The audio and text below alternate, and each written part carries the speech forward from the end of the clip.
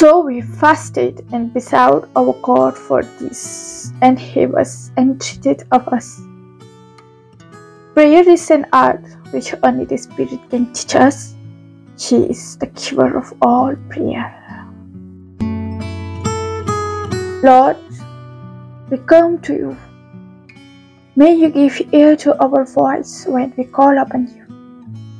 Let our prayer be set forth before you as incense, and the lifting up of our hands as the evening sacrifice.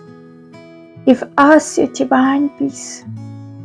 In the quiet evening time, may your blessing rest upon our home. Forgive the sins and failures of this day. If we did not live together in all ways, affectionately as a family, if we were impatient the one toward the other, or lacking in Christly kindness, we beg your forgiveness. If any of us have hurt the heart of another by a sharp word or unkind act, may you heal the wounds by your own grace. May we forgive one another, even as you forgive us, and pour out your love in return for the things that grieve you. Our hearts long tonight to enter more deeply into the experience of your wonderful love. Help us to know more and more of it. Pour it into our souls, filling us with its tenderness and grace. May we bathe in the ocean of your love as one bathes in the sea. May its blessedness flow over us like the air in which we move.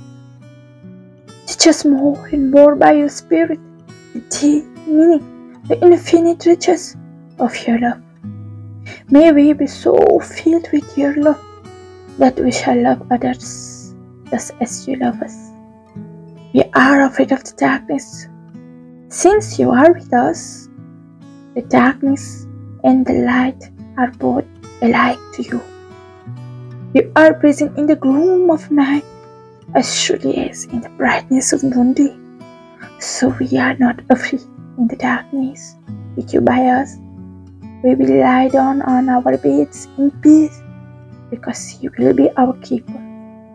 Remember our neighbors tonight, comfort the dying, and console the sorry. We ask all this in the name of our Redeemer. Amen.